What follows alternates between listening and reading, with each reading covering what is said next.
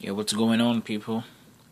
In this short tutorial, I will be taking you to the process of setting up a screensaver on your MacBook.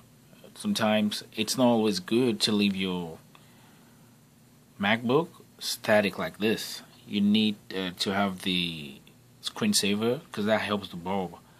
So we're going to set it up.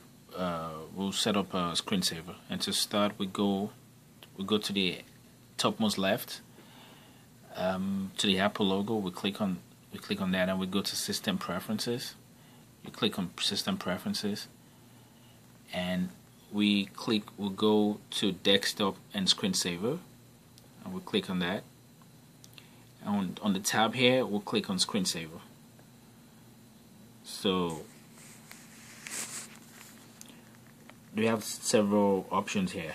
So I just want to I would like to use the word of the day. So I click on that, and I'll set it to just 3 minutes. I'll set it to 3 minutes. So that is, the computer will wait for 3 minutes. If nothing happens on the computer, it should activate the screensaver. So we can test the screensaver and see how it works. So this is what you will see when your screensaver is activated. That is, if you wait and you don't do anything for like 3 minutes, and you don't touch your MacBook for 3 minutes, you will see what's showing on your screen right now. You'll see some word of the day, different things will show up.